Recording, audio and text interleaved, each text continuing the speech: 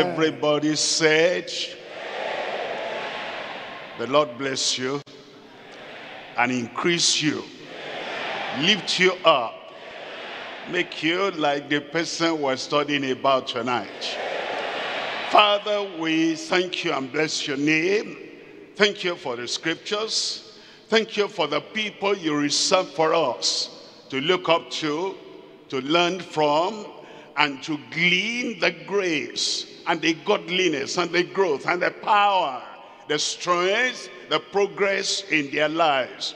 You did it for them, and you did it through them. We present ourselves before you.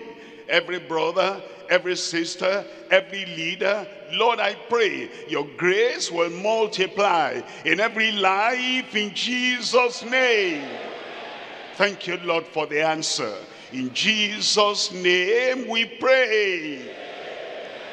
God bless you. You can sit down. We're coming to Genesis chapter 37, and we're looking at verse 5. And Joseph dreamed a dream, and he told it to his brethren, and they hated him yet the more.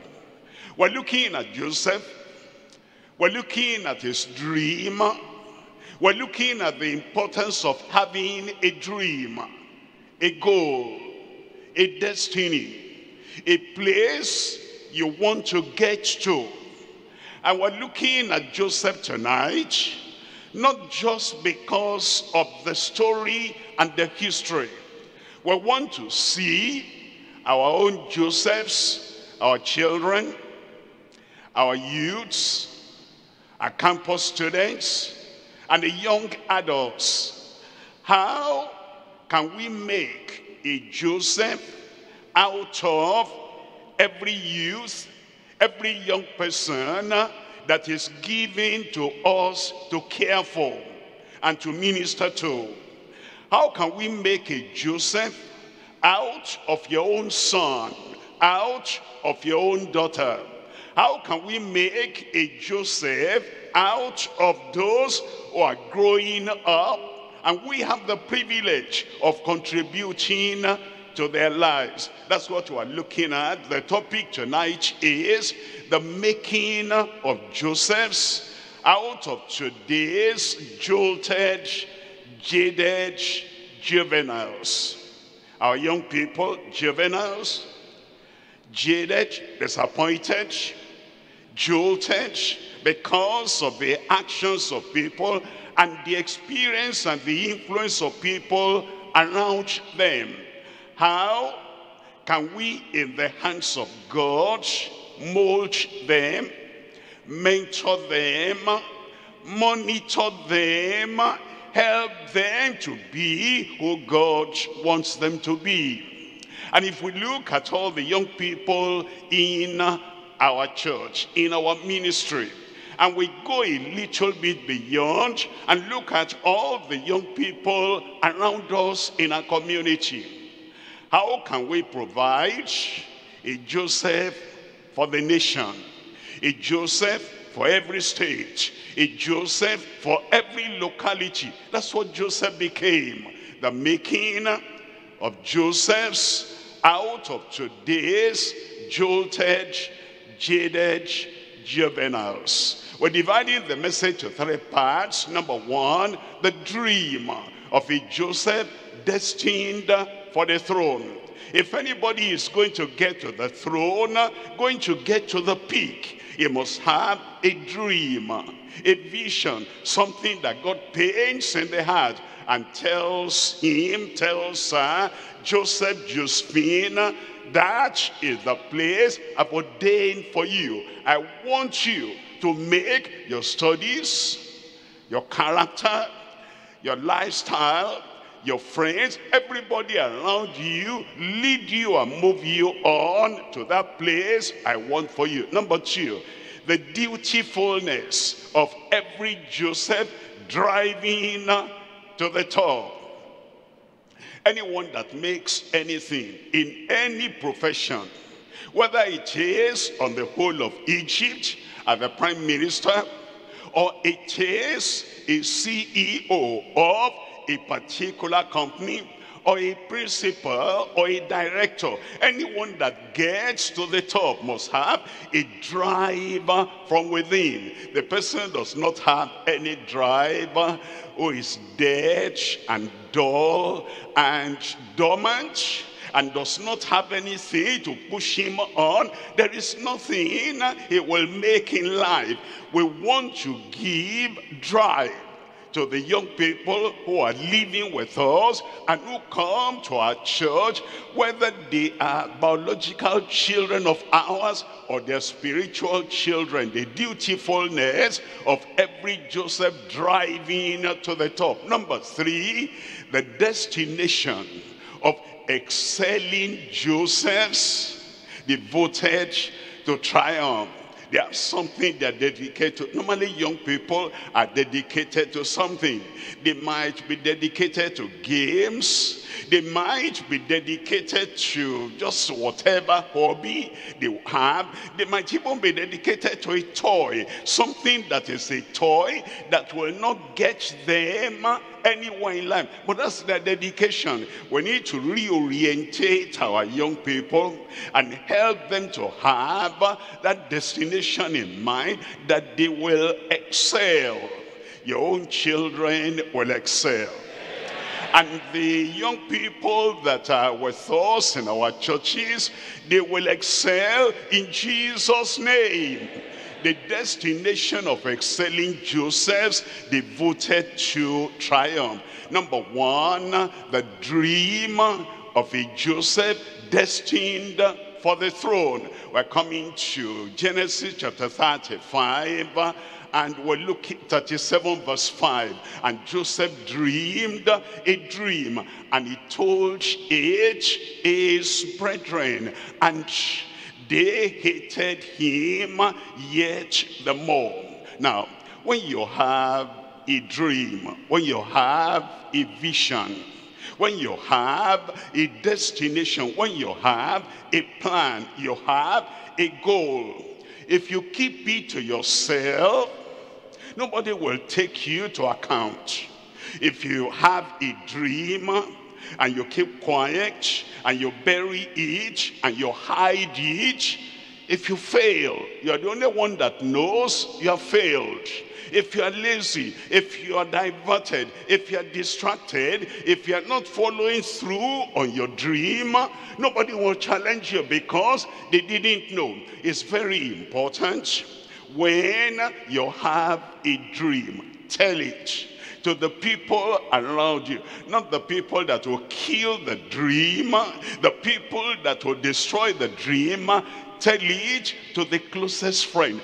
Tell it, important now, to the people who have also achieved something. If you are a worker, for example, and as the CEO is, a person is on the go, is a go-getter. If you have a dream, that person already knows how to get there. He's already doing something that is like achieving a dream. Tell him, tell her, and they will tell you, if you are really serious about that, these are the steps that will get you there. Now, Joseph had to tell the dream. Now, look at these 3 things. Number 1, possessing a God-given dream to live for. Even as adults, you must possess a dream, a goal, an event, something to live for. Possessing a God-given dream to live for. Number 2, pursuing a God-guided destiny to look up to. A God-guided destiny to look up to. That's why if anything comes your way that you have to do this, put money into that, put time into that, put effort into that, you say, give me some time. As they give you some time, you look at those things they tell you to put your life into. Is this a God-guided destiny? Will it lead me to the dream and the destiny the Lord has showed me? That's the thing you look up to every time. Number 3, preserving governed desires. Your desires come and they fly almost everywhere.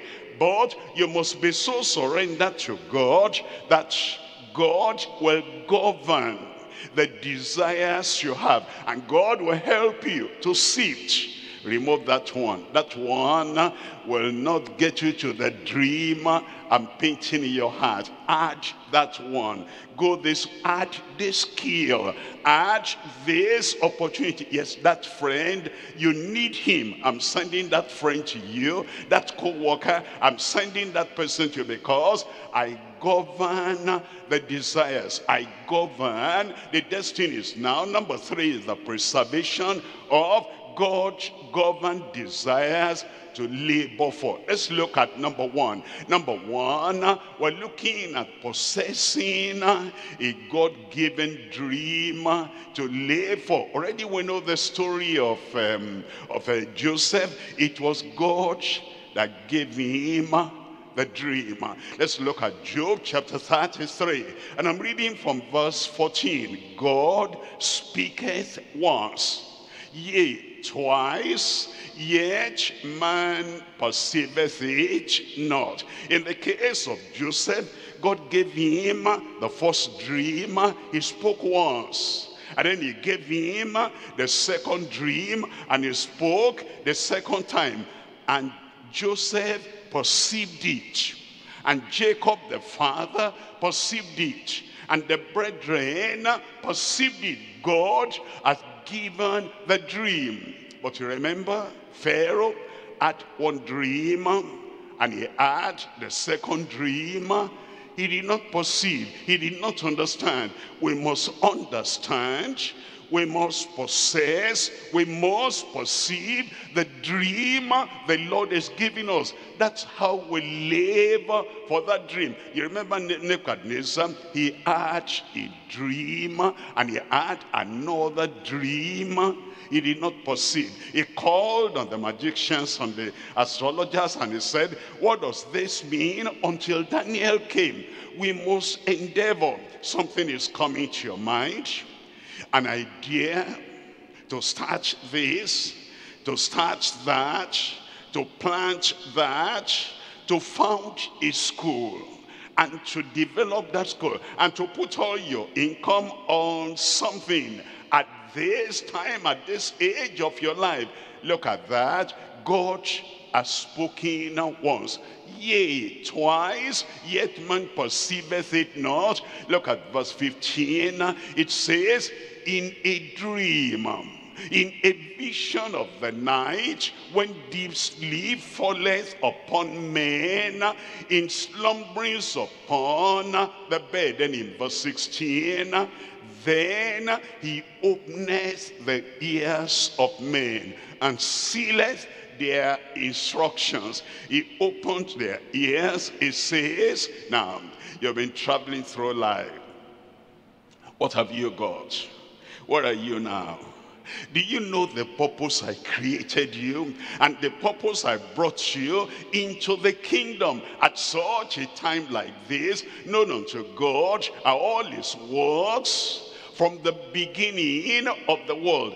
The Heavenly Father saw the condition of Egypt long before it happened. The Heavenly Father saw the need of a prime minister and the need of a leader long before Joseph knew anything about Egypt. And you look at your life, what's God preparing you for? We look at our children, we look at our youths, what's God preparing them for? Now, as our Josephs and our youths are mixing with all the other young people, they do bad things, they come to report to the father, and then, they hit him, they push him away, don't play with us. We look at all our Josephs are just ordinary people like that. We push them, we pull them, we drag them and all that. But every Joseph is important in the sight of the Lord. Every boy, every girl, I need your amen. Your own boy, your own girl, our Josephs, everyone important in the sight of the Lord in Jesus' name. And when your son, when your daughter says, daddy, mommy, or teacher, instructor, helper, mentor, this is what I'm going to do in life, don't say, where did you get that? How could you do that? That one is not important. I want you to be a doctor. If everybody in the world were a doctor, where will the patients be? I want you to be an engineer. I want you to be a lawyer. Don't impose any dream, any goal on them. Let God open their ears, open their mind, and give them the dream. That dream will take them to the throne. Look at Proverbs chapter 29 verse 18.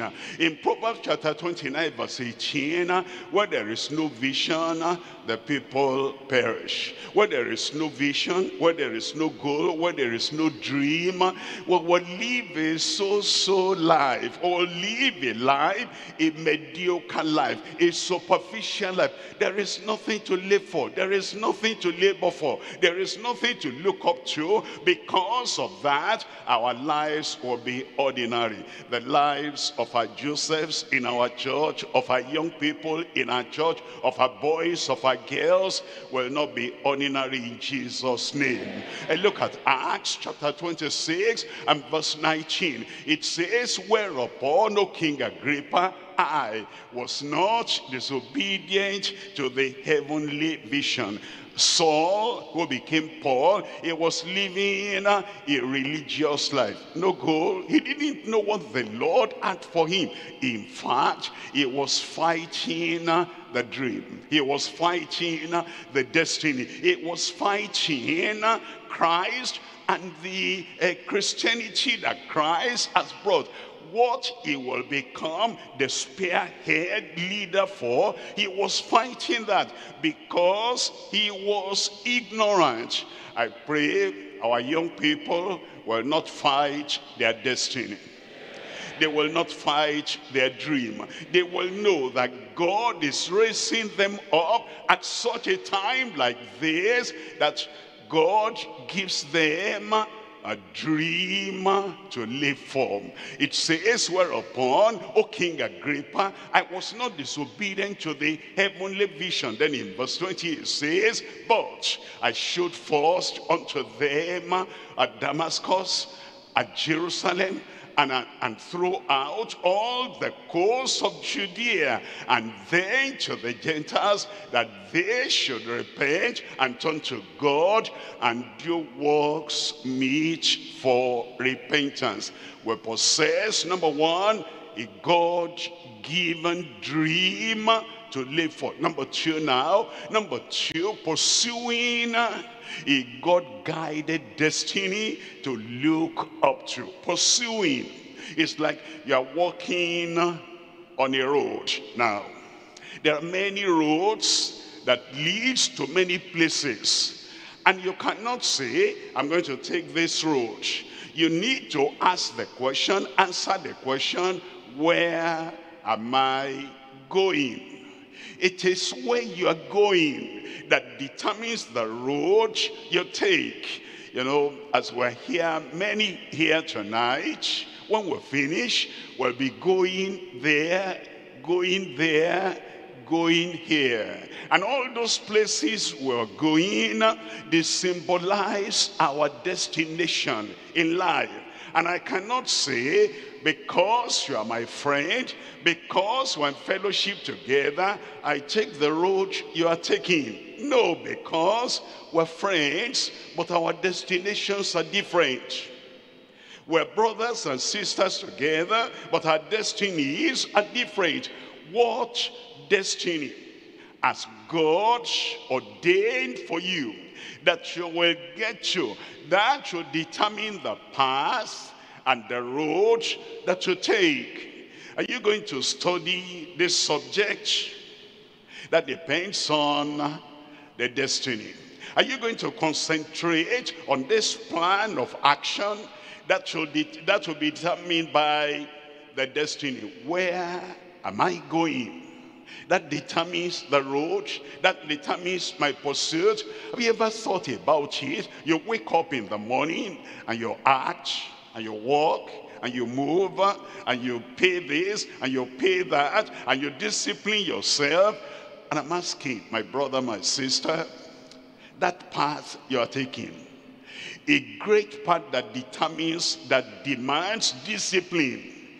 What is your intention? Where are you going? It is the God-guided destiny that determines the pursuit and what you look up to. Look at Psalm 27, reading from verse 4. One thing have I desired of the Lord, and that will I seek after. One thing have I desired of the Lord, and that will I seek after. I'm sure you know people who will start this project, and then after about 6 months, they're not interested again. And then they start another one. After about 3 months, they're not interested again. And I say, my brother, my sister, what's the matter? I easily lose interest. And when I meet some obstacles in the way, I give up. And when it appears that, you know, I need people to encourage me and to support me. And when they are not encouraging me and supporting me, I give up. You know what? You didn't have, or you didn't think about a God-guided destiny. You will understand that in the path of every Joseph, there'll be opposition, there'll be persecution, there'll be adversity, there will be things he didn't factor into all that will happen. They will be strange. He will meet strange people. Even his family members, some of them, Reuben, Judah, Simeon, Levi, Issachar, some of them in conspiracy, they will look strange. But what keeps the man, what keeps our child, what keeps our boy, our girl focused is that there is a God-guided destiny. Yes, I know this is tough. And I know that if you cannot bear the heat of the kitchen, you'll never cook good food. You might know about the ingredients. You might have good things, in the kitchen there to prepare the food. You might have something great ahead, and you're going to even feed presidents and highly placed people. But you will go through the heat of that process of cooking. And so, because Joseph knew that he had a God-guided destiny, and because you know you have a God-guided destiny, you do not allow the difficulty of one day, the misunderstanding, misapprehension, misinterpretation of your intention, and the hatred of the people to jolt you. You keep on moving. I'm talking to somebody there. You will get there, because the journey of 1,000 miles starts with one step. The journey of 1,000 miles, look at how far, yet it starts with a single step. And once you know God is guiding me, is the one that gave the dream, and my path is being led in the right direction, you will get there in Jesus' name.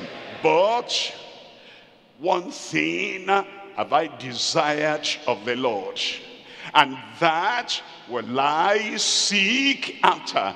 Let that be your principle. If I were to be your personal coach, forget pastor, teacher, whatever, let's use another word now, coach. And I say, what's your goal? What's your dream? What's the peak you are aiming for? What do you want the people in the world that know you to write on your epitaph when you die, eventually, or when the rapture takes place and the angels receive you. That's better. The angels will receive you. What do you want said about you? That is your destiny. Now, if I'm to coach you, then I will say, don't look at them, Reuben. Don't look at them, Judah. Don't look at them, Simeon. Look at me here, your coach. Whatever they say, they may not clap for you now. They may jeer at you. They may kind of boo you. They might, downplay. Who are you, by the way? I say, don't look at that. Let me coach you. Take this step, move this way, and pursue that destiny. Praise God, you'll get there. Philippians chapter 3, I'm looking at verse 12. In Philippians chapter 3, verse 12, not as though I had already attained. Not as though I'd already attained. Come back to Joseph. Joseph, you love your father. Yes, I do. And you love to be at home with your father. Yes, I do. And you love the comfort of the home. Yes, I do. You know, Joseph, as long as you remain in that comfort zone, the comfort of the family, the comfort of the care, the comfort of the affection, and the comfort of the many colored clothes that you wear, you will never move to the place you are going. You see, the path to the place we're destined for is not a place that we're used to. It's not a place that is comfortable. But when we come out of that comfort zone, and then we have some shaking and some movement and some winds that blow, is getting you nearer and nearer your destiny in Jesus' name. Not as though I had already attained. Either were already perfect, but I follow after. I follow after. A new day opens, I follow after. A new challenge comes, I follow after. A new opportunity comes, and I don't say, I've never done that before. I feel some discomfort when I'm doing something new, and I feel awkward. That's what will get you there. Everybody, whenever we begin to do something we never did before, we feel awkward. We feel some discomfort. That shouldn't stop us. It will not stop you. I said it will not stop you. But I follow after, if that I may apprehend that for which also I am apprehended of Christ. Look at verse 13. In verse 13, brethren, I count not myself to have apprehended, but this one thing I do. Jack of all trades, master of none. But this one thing I do. I dream about it. I think about it. I plan for it. And I set my face like a flint towards that thing. This one thing I do. They criticize, they condemn, they badmouth, whatever they do, they slander. This one thing I do. And whatever comes, the wind is blowing and the waves are rising. This one thing I do. That, my brother, my sister, is what gets us to the place we ought to be. And remember now, our Josephs, our young people, we must have the ability, if we're training young people, if we're coaching young people, to always redirect their attention to this one thing they ought to do. Many things will happen in a teenager's life, a new interest, a boy to a girl to a boy, and then that will almost seize their learning ability, that they don't want to do any other thing now now. They've got a new friend, either directly or they get that online. But as the coach, as the trainer, as the instructor, as their leader, we know how to reorientate them and bring them to this one thing I do, forgetting those things which are behind and reaching forth unto those things which are before. Then in verse 14 it says, I press toward the mark of the prize of the high calling of God in Christ Jesus. If there's anything that matters, we talk of, when we're talking to young people, we talk of IQ, intelligence quotients. But no matter how bright, how great the brain is, without perseverance, do it, and do it, and do it again, and press on. Without that pressing, in times of discouragement, in times of failure, in times of non-achievement, it is what makes Joseph and any other person like Joseph, even you and I, it is what makes us to succeed, and you will succeed. I press toward the mark of the prize of the high calling of God in Christ Jesus. Press on. I said press on. If because of the winds that blow and the waves that rage, you have dropped something that will determine your destiny, go back there. It's still there. Pick it up. And now begin to press on. I will see you at the top. Number 3 here. Number 3 is preserving God-governed desires to labor for. Preserving God-governed desires to labor for. And look at 1 Corinthians chapter 15 verse 10. In 1 Corinthians chapter 15 verse 10, but by the grace of God I am what I am. The point will come in your life, you'll be able to say, I am what I am. I didn't hear you. The dreamer has come to the fulfillment of the dream.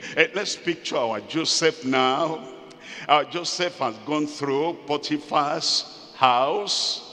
Our Joseph has gone through temptation and trial. Our Joseph has gone through the prison period. Joseph, I'm sure you know, keep on moving. Identify where you are now. Compare where you are now with the dream you had in chapter 37 from verse 5 to verse 11.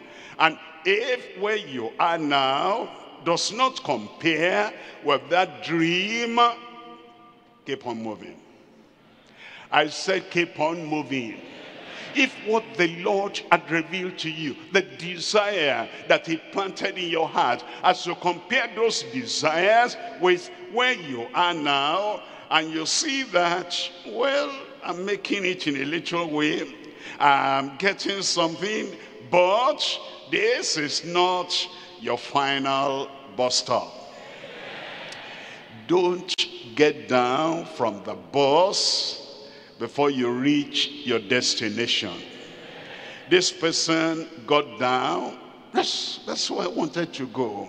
Another one got down. That's where he wanted to go. You're not looking at the people that are getting down from the bus. You're looking at your destination. Are you moving? Are you going there? And until you get there and you can say, I am what I am, you'll get there. By the grace of God, I am what I am, and his grace which was bestowed upon me was not in vain. The dream given unto you will not be in vain. The sharing of the Lord from heaven with your heart will not be in vain. But I labored I labored more abundantly than they all. Now, Paul, why didn't you look at other people and see that this is how they labor and moderate your own labor? We have different dreams. We have different destinations. We have different vision. We have different calling. There is apostle and there is apostle. There are apostles, and then this is their limit. And once they have all that crowd, thousands in Jerusalem, that apostle, that's his vision, then there is another one, an apostle. And he is not just for Jerusalem, it's not just for Israel, it's not just for the kings, it's not just for the Gentiles, it's even for Rome at the capital, and it's going to get to the people that are decision makers all over the world. That makes the man to keep on moving on. And when you know what the Lord has called you for and what the Lord has called your family for, you will move on. Tonight, no more discouragement, no more diversion, no more tiredness tonight, in Jesus' name. But I labored more abundantly than they all, yet not I, but the grace of God which was with me. Let's come to point number 2 here. Point number 2, the dutifulness of every Joseph driving to the top. We're looking at Genesis chapter 39, reading from verse 2. And the Lord was with Joseph. The Lord will be with you. The Lord will be with our children. All our Josephs or Josephine, all our Marys, and all our Victorias, Victors, the Lord will be with them. He will not forsake our children. He will not forsake your children. He will open their eyes to where he has ordained for them in life, in Jesus' name. And the Lord was with Joseph, and he was a prosperous man.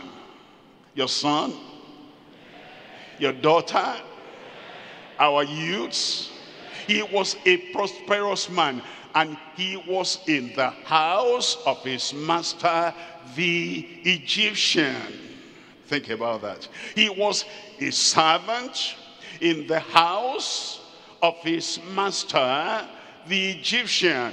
Very soon, he would leave that position of the servant in the house of an Egyptian. He will become not the servant, he will become the leader, the head, the CEO, the prime minister of the whole nation of Egypt. Don't despise the day of small beginning. Start there. Servant, start there. Slave, start there. Menial worker, start there. Primary school teacher, start there. Secondary school teacher, start there. Nurse, start there. Or maybe a foreman, not fully an engineer now, start there. That is the beginning, that is not the end. I need a good amen. Now, we're looking at this, the dutifulness of every Joseph driving to the top. 3 things there. Number 1, the principle and pattern of Joseph's prosperity. Number 2, the pain and progress to justified prosperity. Number 3, the possibility and prevention of joyless prosperity. Let's look at number 1 here. Number 1, we're looking at the principle and pattern of Joseph's prosperity. We're coming to Genesis chapter 39, verse 3. And his master saw that the Lord was with him, that the Lord made all that he did to prosper in his hand. All that he did. We never prosper in what we don't do. We can only prosper in the things that we do. If we say, that's small, that's below my dignity, and I'm waiting for something higher, we will not prosper in what we don't do. If we are absentees, if we're always afraid to go to work, if we're afraid to meet the people at work, if we're afraid to meet the personalities that interact with us, they're fast, I am slow. They're boisterous, I am a reserved person. They're extroverts, I am an introvert. They're experienced, I am inexperienced. They are not favorable to my running fast. I want to hide myself. I don't want to take any risk. You will not prosper in what you don't do. It is what you do that you prosper in. And so ask yourself as you wake up in the morning, what am I going to do today? Because God can only multiply the seed I sow. I must sow. The place I go, I must go there. The things I do, I must do it. The lessons I teach as a teacher, I must teach it. And the scale that I climb, you must do it. And his master saw that the Lord was with him, and the Lord made all that he did to prosper in his hand. Look at verse 4 there. In verse 4, and Joseph found grace in his sight. The gift of a man will make way for him, but it is the gift that is used. If the gift is hidden and the gift is dormant and the gift is not put to profitable use, they will not know what you can contribute. It was when the master knew that Joseph contributed to the progress of his business. That's when Joseph found grace in his sight. Now, I want promotion. I'm in a place of work. And in that place of work, there are many other workers too. And they're working to rule. And they're working to, they're not going to finish all the work in one day. And then you queue behind them and you do like they're doing. They will not see what you contribute to that company. And then you'll not find the grace for the promotion you're looking for. It is when you forget yourself. You forget the reward. You forget the reaction of other people, and you're sinking everything you've got.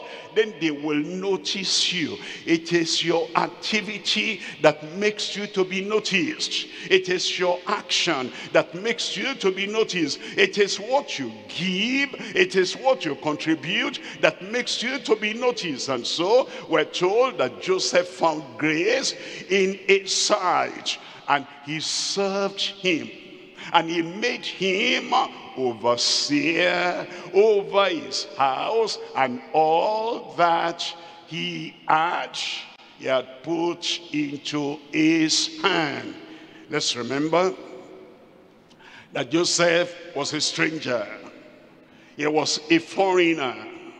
He might even have to learn the language of the Egyptians. That wasn't his own normal, natural language. Let's remember, his father was not there, mother was not there. Let's remember, the people who could recommend him and the people that were called contacts, they were not there. He was there alone, but he used his gift, his skill, profitably, and therefore he was noticed.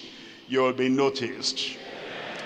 Your children will be noticed, and they will shine and become stars in Jesus' name, because they contribute practically, positively to the people and to the companies anywhere they are.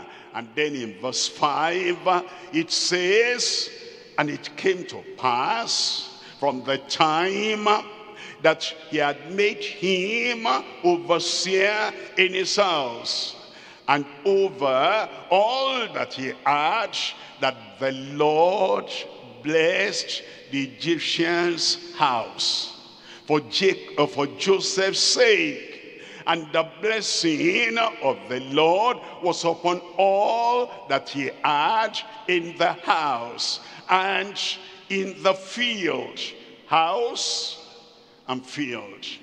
House and field. Now, Joseph was given the privilege of overseeing the house, and everything prospered. And then he was given the privilege of overseeing what the man had on the field. Now, Joseph could have said, I'm not the only servant, I'm not the only person. Why should I do this one here and do this one here? And they're using me like rain water. And because I am available, they dump everything on me. No, Joseph did not say that. I don't know whether Joseph understood. The Lord was training him for being a prime minister. That wasn't going to be the final place. The Lord was training him on administration, on organization, on planning, on strategy, on people management, that when eventually he gets to that place, all that he had learned on the field, in the house, all the organization, everything will come to play. The Lord is preparing you for the future. The Lord is preparing our Josephs, our boys, our girls for the future. And you know, sometimes we who are their leaders can restrict their experience. Okay, join the youth choir. That's all. Don't do any other thing. Music is vast. Therefore, dig deep into that and perfect that. Why do we limit him? Why do we limit her? You be a Bible study leader in the school and concentrate on that, just that. Why do we limit him? Why do we limit her? And then be this and be that. In the case of Joseph, he was exposed. Our Josephs will be exposed. Look at Ecclesiastes chapter 11, verse 4. Ecclesiastes 11, verse 4. He that observeth the wind shall not sow, and he that regardeth the clouds shall not reap. Something you learn from Joseph. He didn't see any challenge, any difficulty, language difficulty. He didn't see that.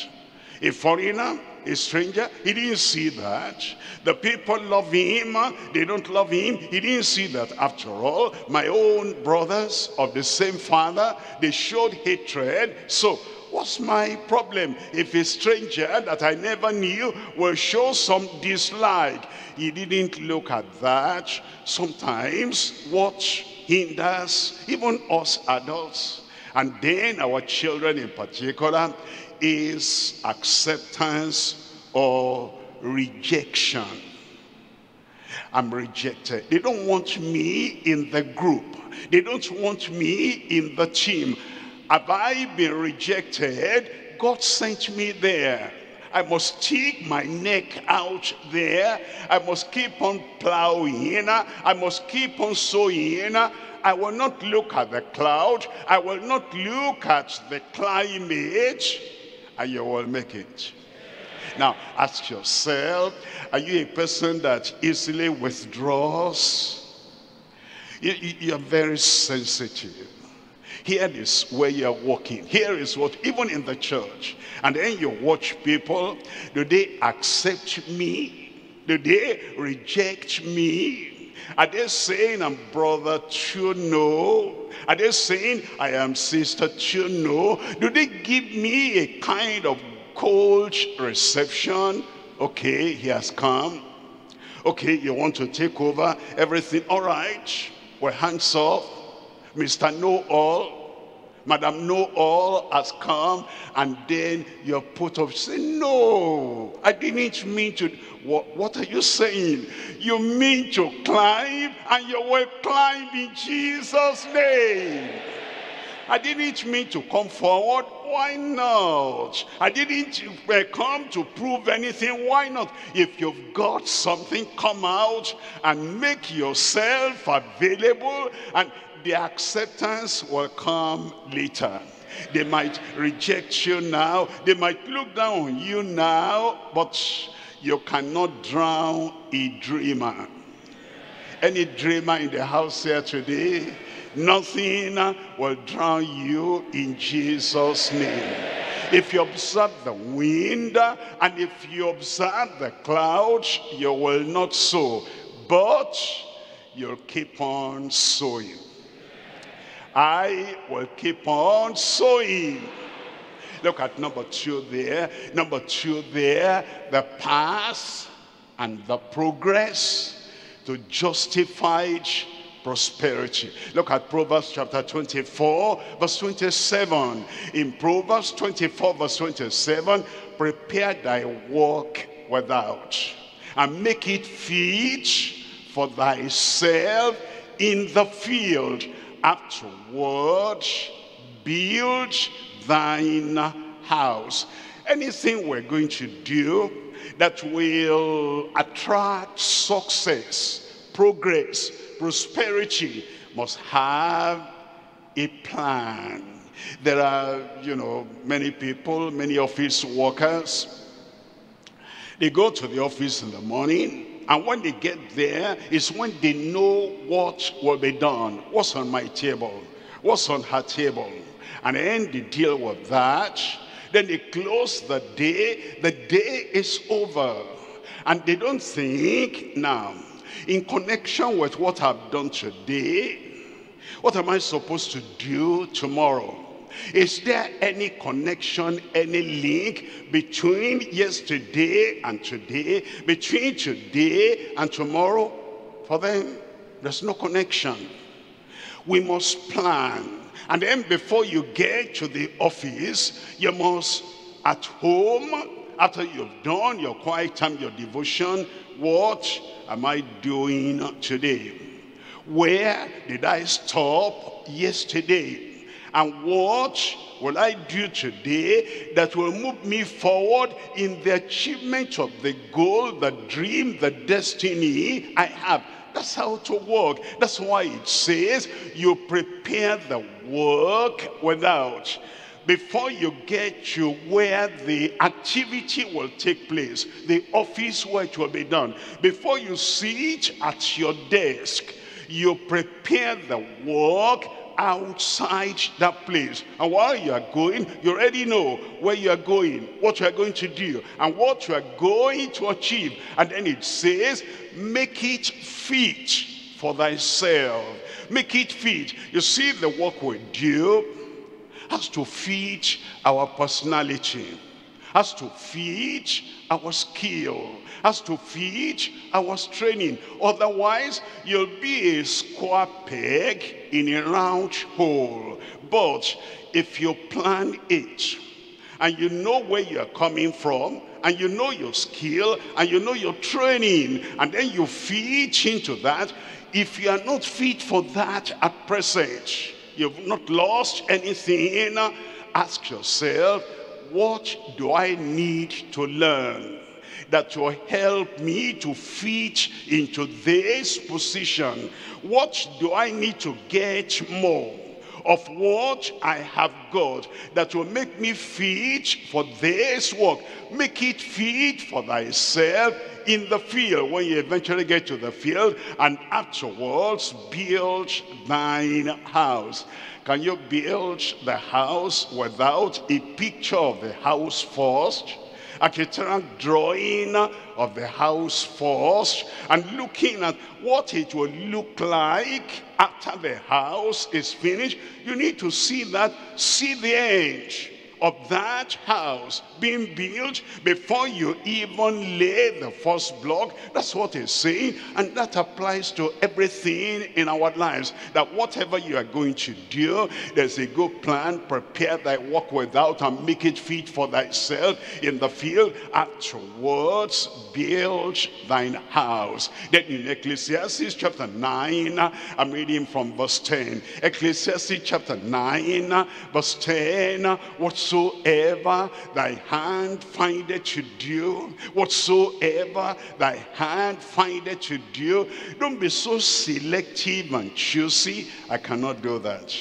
I cannot do that. That one demands sweat. I cannot do that. That one demands bearing the heat of the day. I cannot do that. That one thorns will prick my hand. I cannot do that. What are you going to do then? Now, anything you are called to do, anything you see that's available for you to do, check up, you'll find there are people before us that have done those things, and through that they have earned their own prosperity.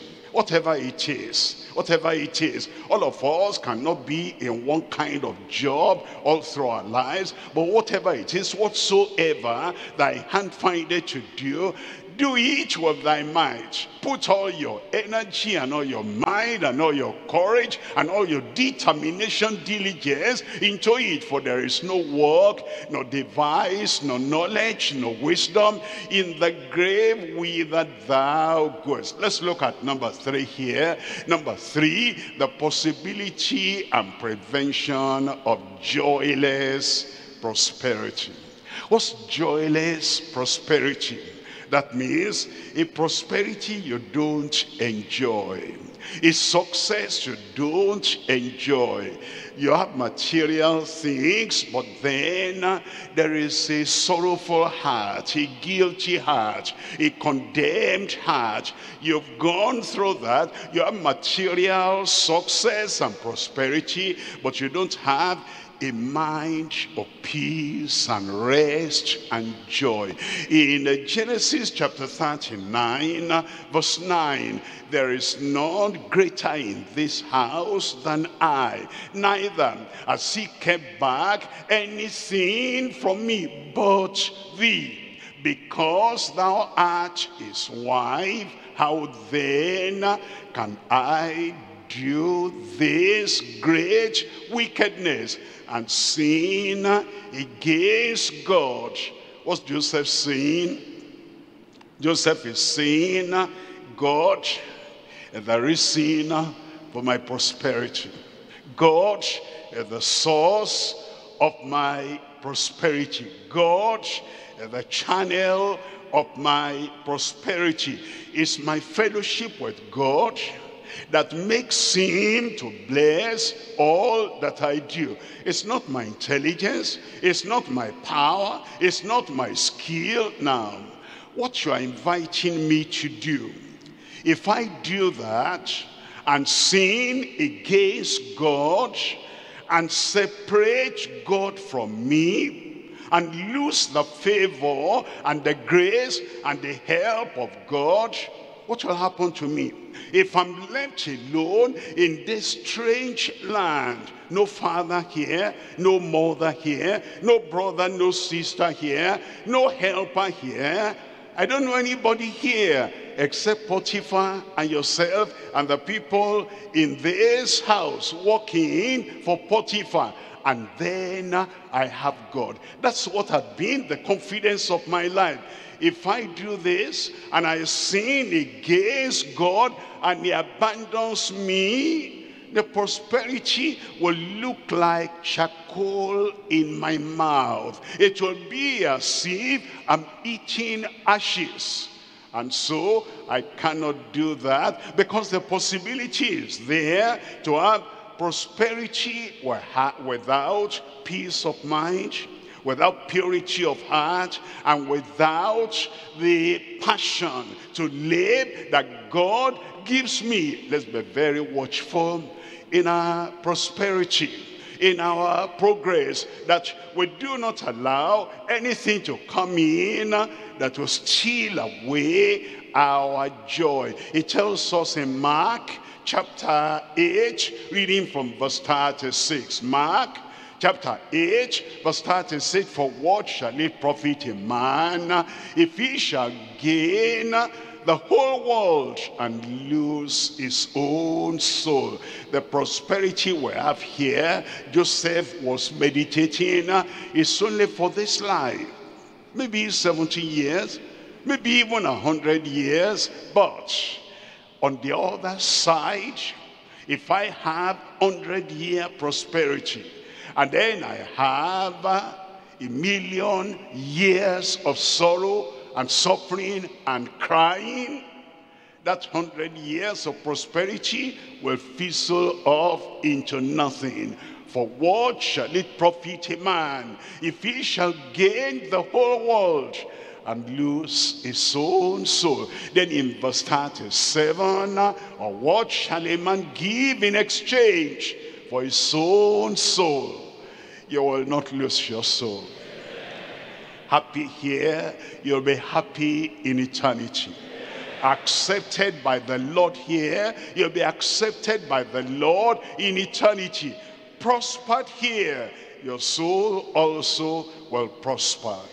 Let's come to point number 3. Point number 3, the destination of excelling Josephs devoted to triumph. Our Josephs, let's remember.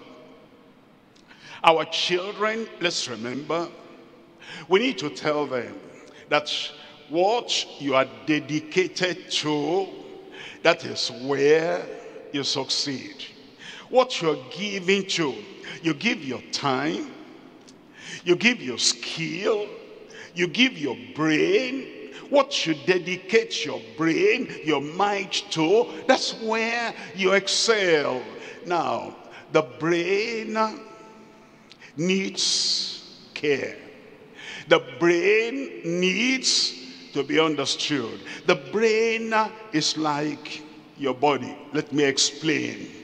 If you make your body drive here, go down, go up, and all that, the body will be weakened, and the body will not know, okay, tell me which direction is the most important so we can concentrate, because you're tearing me apart. Your brain is like that. And the brain of our young people, that's how it is, that if their brain is pulled here, their brain is pulled here, their brain is, affected here, the brain then does not know, the brain is confused. What are we doing here? What are we concentrating on? That's why, our children should understand when we say that they shouldn't go into marijuana, into hard drugs, into alcohol, into illicit kind of affection. We're trying to tell them that the brain cannot cope with diverse directions. And those things will scatter the direction of their brain. The brain of everyone is good enough to achieve. If we give that brain concentration and it goes in the right direction. I pray for our Josephs. I pray for our Marys. I pray for all our children. They will go in the direction and they will prosper in Jesus' name. they will excel. You know, the same thing. Have you noticed those of us who are adults? I want to do something, I'm wired up, and I want to get that thing done, and I'm already at the steering of my life, and I set the speedometer of my life, how fast I will go, and the direction I will go, and I'm now set. I want to move and get there, and then another interest gets into my brain, another desire gets into my mind, another pull comes into my life. Then all those things that have gathered up, the energy and the vision and the willingness and the readiness, all those things will just scatter, and they're on the ground, and I'm confused. What do I do now? And then I have to begin to regather again. If that happens to us as adults, how about our children? Let our children be focused, and our children will rule this land. And don't, begin to tell them they should. Joseph had not been schooled at home. You cannot be a prime minister. Our family, our religion, our tradition, our calling does not allow being a leader in a nation. They didn't tell him that. Don't set any limit for your children. Leave them in the hands of God. Where God wants them to be, it might not be something you ever dreamt about. Jacob the father never dreamt, even with all the dreams that Joseph told him, he never dreamt that Joseph, his own son, will be a father to Pharaoh, will be the leader of the whole of Egypt, and will be the one that is sustaining the whole of Egypt and other nations, and distributing food to them and sustaining their life. What you have never thought of, where you have never thought of, your children will get there. But if you are telling them, our youth leaders, if you are telling them, we cannot do that, we cannot do that, we cannot go there, we cannot achieve that, we so cut them down. Now, if you plant a tree, and every time, every week when you have meeting with that tree, you cut the branches, you cut the roots. The next week when you come again, you cut the branches, you cut the roots. Will that tree ever grow to the full stature? Let our children grow to their full potential. Your children, our youths, they will grow to their potentials in Jesus' name. Very quickly, three things here. Number one, a life of holiness without hatred. Number two is look at the highest without hiding. Number three, the love for helpfulness without hopelessness. Let's come to number one, a life of holiness without hatred. Look at Genesis chapter 37 verse 5. And Joseph dreamed a dream, and he told it to his brethren, and they hated him yet the more. Look at verse 13. In verse 13, and Israel the father said unto Joseph, do not thy brethren feed the flock in Shechem? Come, and I will send thee unto them. And he said unto him, here I am. I'm here, I'm available. He didn't have hatred, no hatred. He knew they hated him, but he didn't have hatred. Now, he was going to be the ruler over them. He was going to feed them and feed their families. He was going to sustain their lives. Now, God is going to promote you above all the people that hate you. And their lives will depend on what you have to offer. That's why you are not praying for them to die. That's why you are not hating them back. You maintain holiness without hatred. Let's come to number two. Number two is look at the highest without hiding. It was looking at the highest. It was saying, God is my maker. Not only my creator, he will make me what I will be. God is your maker. He will make you what you will be.